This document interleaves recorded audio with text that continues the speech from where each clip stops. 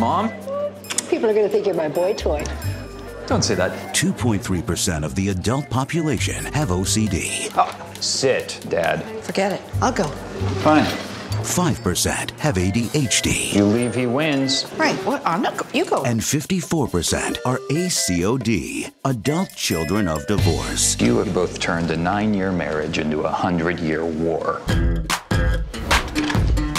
Thank you for seeing me on such short notice. So, what brings you here? Well, my brother's getting married. What's it been, 3 or 4 months? Oh my God. Oh my God. Whoa.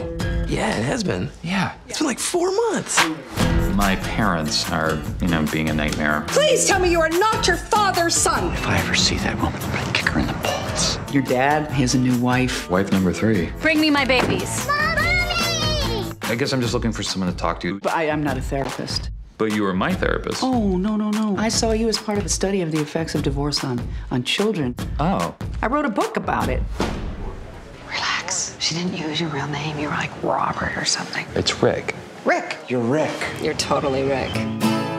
According to this, Rick is a total disaster. You do realize that Rick now owns a successful business and has a beautiful girlfriend. So you read it.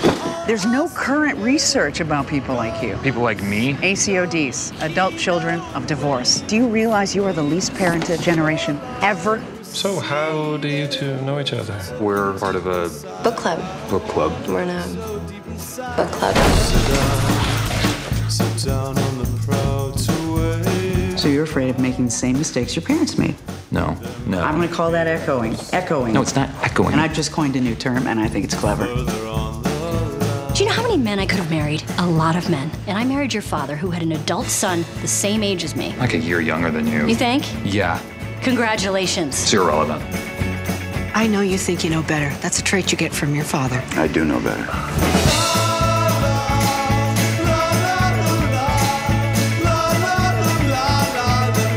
I shielded you. You were a last-ditch effort to save this marriage. That's a stupid lie. Darling, you were an accident.